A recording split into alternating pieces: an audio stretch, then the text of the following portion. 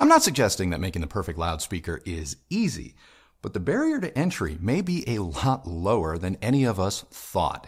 I have a lot to say about the Polk Audio Reserve R700, so let's get into it.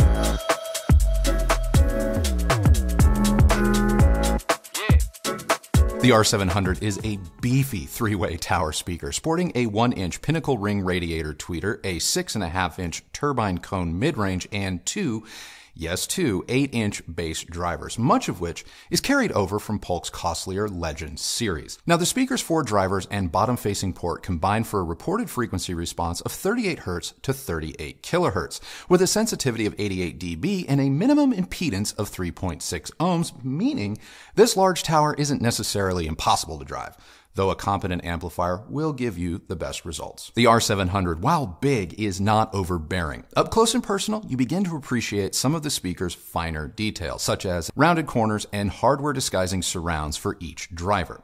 Now, around back, you're going to find 2 pairs of high-end binding posts that help to facilitate bi-amping, or at a minimum, by-wire connections. The one aspect of the R700's looks that I am not keen on are the feet. First, the feet are part of the speaker's design, so while I feel they could have been made to look better, you can't get rid of them altogether. That downward firing port business. However, aside from that minor complaint, I actually think that the R700, for as large as it is actually pretty classic in its appearance. Now, about that white finish, I was surprised, as many of you were, to receive a pair in white, because according to most websites, the R700 typically only shows up in walnut or black, unlike just about any of the other Reserve speakers, which are offered in white. But no matter the finish, setting up the R700 is pretty trouble-free. We found the R700 to be rather forgiving when it comes to placement, due in large part to its port design. I'm not suggesting that the 700 won't load or charge a room with bass if placed improperly. It will, but it will give you a little more wiggle room compared to other speakers we've reviewed. This means that in some rooms you may even be able to get away with placing the 700s closer to your front wall without too many adverse effects. Now, I did find that a small amount of toe-in worked wonders in locking in the speaker's soundstage and center image, but aside from that, these are fairly forgiving speakers, arguably more so than their much smaller sibling, the R200. In terms of power, I would strongly recommend you come correct and feed these beasts a solid 100 watts or more if you can manage. Sure, they can be powered successfully with an AV receiver like the Marantz 8015 or even the Onkyo 7100, but they absolutely are at their best when given real power. So if your receiver has preamp outs, this would be a great opportunity to dive into separates, for the 700s are the type of speaker that are going to reward such an investment. We tested ours with the Emotiva XPA HC1 monos, as well as the XTZ Edge A2400, and lastly, the Crown XLS Drive Core 2. Integrated amp pairings included the Marantz Model 40N, as well as the Rotel 1592 Mark II, with both doing a good job, though admittedly, I preferred the Rotel here, but overall the Marantz 8015, acting as a strict preamp, feeding a pair of Emotiva monos, was the standout synergistic match for me. As far as sound goes, I don't know how else to put this other than just to say it. Upon hitting play and listening to about a half a dozen tracks or so off my demo music playlist, I knew these speakers were special. Actually, I got the sense that I was listening to something more than just a little bit special. I was experiencing greatness. I'm going to break it down for you in just a moment, but I want you to remember one thing. The 700s retail for around $2,000 a pair. This is important because, for me, the 700s raised more philosophical questions than sonic ones. But let's get into it. On the whole, and when listening to music, be it electronica, courtesy of Moby, or harder driving rock a la Godsmack, the 700's almost complete lack of coloration or attenuation throughout its frequency response was apparent, even to these subjective ears. I wouldn't say that the R700 sounds different from what I recall that of the R200s, but it is far more of a complete speaker in that the bass extends to near full range territory, which matters when it comes to the recreation of scale and dynamics, but I'm getting ahead of myself. Before I grabbed my measuring tools, I scribbled in my notepad that the 700s were among, if not the most neutral speaker we have had in this house to date. A quick sweep from 20 to 20 in Room EQ Wizard confirmed my hunch. The 700's in-room response is stupid good. But a loudspeaker's performance is way more than its mere frequency response, and I am aware that neutrality isn't going to be everyone's cup of tea. I know it hasn't historically been mine. In terms of bass, the 700 played down low enough that for some, no subwoofer is going to be required. In fact, I never thought to even plug ours in during our evaluation. In our room, I saw solid extension down and around 30 Hz and even a bit lower, albeit with some roll-off. There is a bit of injected bass energy around the 80 Hz region, at least from what I could hear and later see, but nothing too aggressive as to make the speaker sound, well, sloppy or boomy. If anything, when driven by the Emotiva amplifiers, the 700 possessed some of the deepest and also some of the most detailed bass I've heard in a long while, and arguably some of the best that I've heard from a speaker retailing for around $2,000. Feed them a diet of quality power, the R700's bass is great, even at lower volumes, something I discovered during a late night marathon listening session after Christy went to bed. I don't typically find that I enjoy bands like Rage Against the Machine at volumes below, say, 60 dB, but I sure as hell did through the R700s. If anything, I walked away from the experience with a newfound respect for all of the intricacies and nuances that I feel get overlooked in their recordings. So, mad props to the R700 and its bass performance. Moving up to the mid-range, well, there is just absolutely nothing to alert you to here. If you value neutrality, accuracy of tone, and just a general lack of color or overt character, the 700 is arguably as good as, and maybe even better than, the Revel M16. So don't worry about the speaker changing any of the inherent timbre of instruments or vocals, because it doesn't. There is no cabinet coloration or boxy resonances either, at least none that I heard. The 700s have some of the most natural, present, and detailed mids you're likely to come across this side of spending silly money. The speaker's ring tweeter ranks among my current favorites. I loved it in the R200 and I adore it here. Polk has done a great job towing that fine line between knowing when to push the highs and when to back off. As a result, the R700 has a bit more presence up top compared to the recently reviewed RP600M Mark IIs from Klipsch, though it never encroaches upon fatiguing territory. The roll-off is so utterly smooth that you'll experience the sensation of bright, airy highs, but without the punishing glare or worse, fatigue that often follows. It's brilliant. Even recordings such as Alanis Morissette or Nirvana's MTV Live albums, which are known for possessing a little bit of sibilance throughout, never became punishing. This is a tweeter that pairs very well with a wide range of genres, and it is also one that gives recordings a sense of detail without ever sounding forward or artificial. Now, this being a large speaker, the 700 soundstage is transformative. The speaker has terrific width and height with excellent separation and detail. With a bit of toe-in, center imaging is fantastic. Lead singers appear out of nowhere with near lifelike scale and body. The detail retrieval between the speakers is so good that subtle cues such as an artist, swaying behind the mic is easily discernible. Dynamics, they are equally impressive, though largely amplifier dependent. With a few hundred watts on tap, the 700 remains dynamically interesting at virtually all volumes, adding only visceral impact and, well, the sense of weight as you turn things up. But when driven by an AVR like the Onkyo 7100, it can sometimes take a bit of volume to get the Polks to wake up.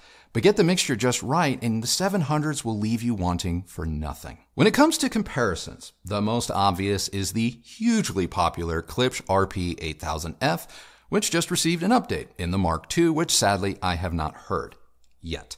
Sticking with the original, though, the 700 is technically better. Now, I say technically because you may prefer the more dynamic, lively, and punchy sound of the 8000F to that of the far more neutral and composed R700. I can't make the call for you, nor would I fault you if you were one to prefer the Klipsch, especially for home theater use, but based on my subjective and objective observations. If you were to ask me which of these two speakers is the better all-around performer for any and all types of music and movies, I'm picking the R700. I didn't even have to think about it. There is nothing, and I mean nothing, about the R700's performance that I have to explain. It's just good.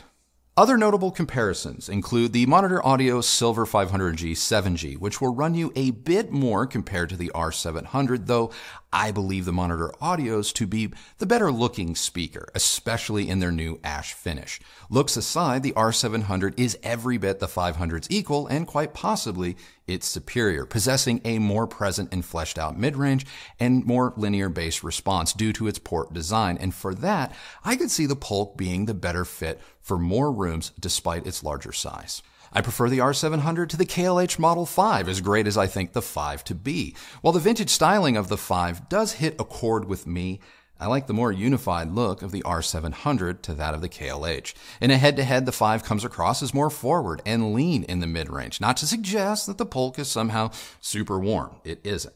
Now, the 5s have a spot of character, whereas the Polks are more just the facts, man. I'm so excited by these speakers. I think they can go toe-to-toe with far costlier speakers like the Wharfedale Elysian, which we just got in-house, so stay tuned for that. Speaking of speakers that cost more, compared to the Bowers & Wilkins 702 Signature, as gorgeous as that speaker is, the Polk sounds more true, more accurate.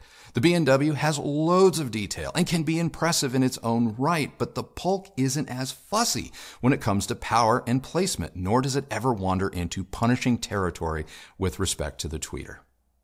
Which brings me to the conclusion and the philosophical hi-fi questions I spoke about earlier. Now, I am not a measurements above all else kind of guy. Not saying that I don't know how or that I don't understand speaker measurements. I just simply never let them dictate how I feel about a speaker. And if you watch this channel regularly, you know that tracks.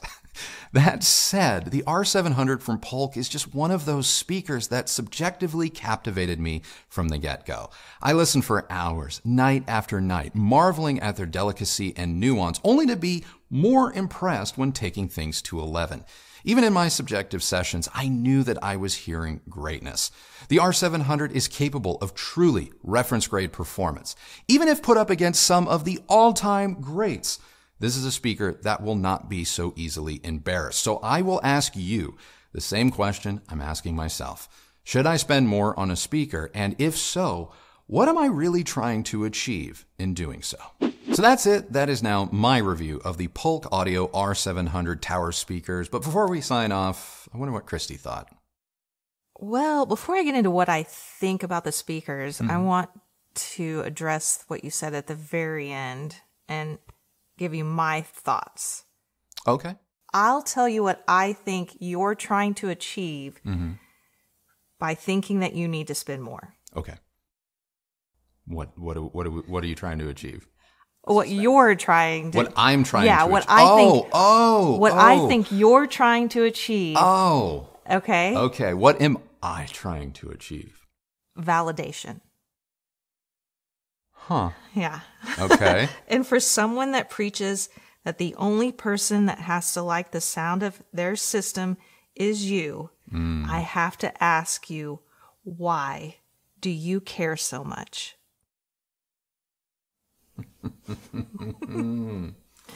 She cuts deep. Honestly, I don't have the first idea. Really, I don't. I think on some level, there are some things in this community, there are some things in this hobby, in this business, that I would like to bring to the channel, that I would like to expose you all to, if for no other reason than to be able to live vicariously through these videos and our experience. And sadly, there's just some things that companies won't entertain or won't do or send us because we so often will talk about a speaker like the R700 as being as good as it gets or as good as you need to necessarily, get. Because it's true. Excuse me. It's true.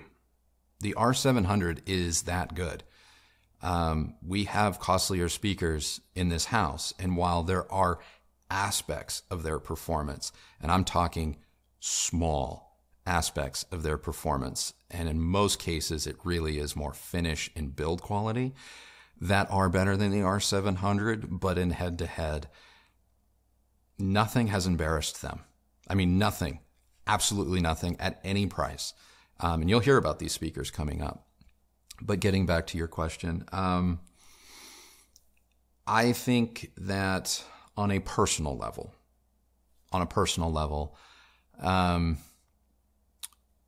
having been in this business as long as I have, been around the block as much as I have, the fact that there are things that are now held against us because of the type of equipment that we often advocate for, it sucks.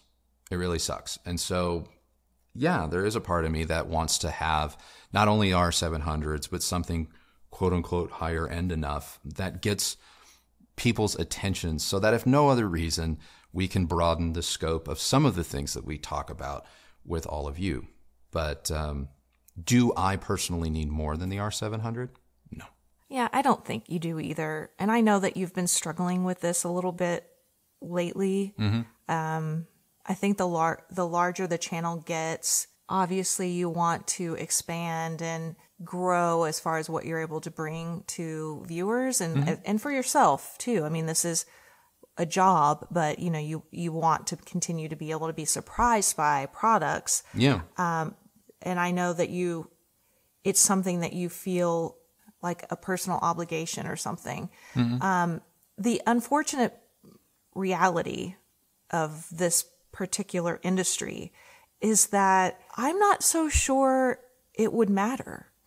Like even if we were to bring the best whatever, audiophile gold exists out there to, in this house, I don't know that would really change hearts and minds of people that have already made decisions about who you are, who we are, and, what this channel is about, which is really unfortunate.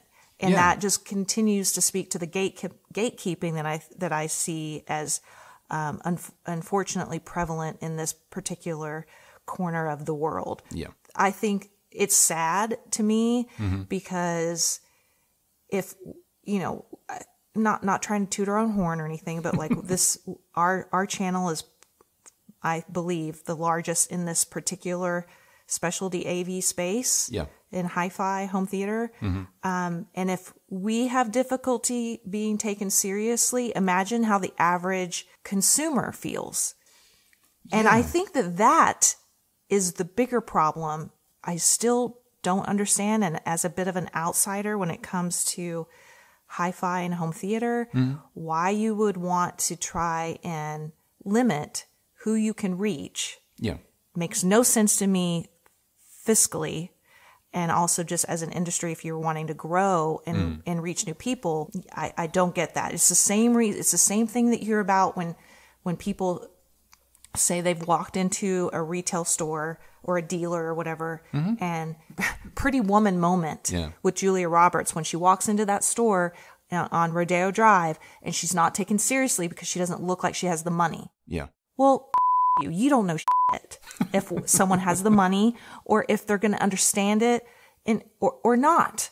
You know, I mean, you should take the opportunity, I would hope, to potentially, if nothing else, make a sale, or reach new audience. But I hate that you feel the same pressure that the viewers that we see in our comments are feeling, because if they go, they tell us all the time, like, hey, if I go to some particular forum, they made fun of me because my equipment wasn't didn't meet some particular standard. And the reality is, in today's market, I think that there are a lot of really, really solid performing products that don't have a high-end price tag. And I think it scares people in the high-end space. Oh, if I was a speaker manufacturer right now of any persuasion, knowing that the R700 exists gives me pause. And I don't know how else to just come out and say it. Then it's that level of good. Oh, I agree. I think I was super impressed with them. Oh my God. And what they've managed to do at this price point. Yeah. I've heard more than a few more than a few speakers that are far more expensive that don't sound anywhere near as good as these do. Yeah. And I mean, not unless you put, you know, a $10,000 amplifier or something on them. And I'm sorry, I'm over that whole excuse. Like the people that again, it's back to the gatekeeping. It's like, well, what are you running? You know, well, why don't you let me worry about that and you worry about how your product performs? Oh, no, hold on. They're providing you with excellent customer service. Bull. I set her up for that one. I knew that response was coming. Yeah, no, I'm with you. I'm with you. And if I can kind of make a comment, go rewind the tape a little bit, about the dealer experience and the gatekeeping and whatnot. Only in hi-fi, and this is true, only in hi-fi have I ever experienced gatekeeping. As a 26-year-old, I'm not trying to brag, but I am trying to illustrate a point. As a 26, 27-year-old, I was doing very well for myself in my first career, to the point where I was legitimately on the market for a Ferrari. And I went to several Ferrari dealerships, and never once was I denied a test drive, was I denied answers to my questions. Only Kia does that. Yeah. Was I anything? And we worked many deals, and I was a totally qualified buyer. Even at my position as the editor of a magazine once upon a time, having this YouTube channel, being recognized even in stores or in dealer showrooms or at trade shows, wearing, you know, badge like who I am. I've literally been asked to leave certain brands' rooms. I have been not waited on at a hi-fi store. Cash in hand, money burning a hole in my pocket. I came here because you had X and I was ready to buy, and got zero service. Probably because I was also a 27, 28-year-old kid wearing jeans and a t-shirt. So gatekeeping is real. I've experienced it at every level, but I've only really experienced it when it comes to consumer goods. I've really only ever experienced it in hi-fi, and it makes no sense to me. No sense to me. You know, as a woman, I can't, unfortunately, I could say I've experienced it outside of hi-fi, but I hear what you're saying. And I just thought it was an interesting way that you ended the review. And I know that you've been feeling internal pressure, you know, that you're putting on yourself, obviously, to elevate, always wanting to elevate your game. And I just say, you know, I love you. Yeah. Anyway, back to the speaker. Yeah. I thought it's a really, really, really good speaker. I love the matte finish. The white is really modern and clean. Whether you're going to be able to find a pair in white, no idea. We were hoping to get some solid answers about that. It could have been a glitch, just a random act of, as far as us getting them in white. Shipping and logistics. I mean, it's a unicorn. Or Bigfoot. Yeah, so hopefully you can find a pair. I know a lot of you guys have been asking about them. Yeah. I like that they have a slender profile despite being a larger speaker, so they're not imposing. Yeah. My only critique as far as visuals go is the driver material. It kind of reminds me of a car tire. Oh, okay. That if you take the grills off. I like the grills are beautiful. I love the grills. You're thinking of the mid-range, that has the kind of dimple ripples in it, that turbine cone. Yeah.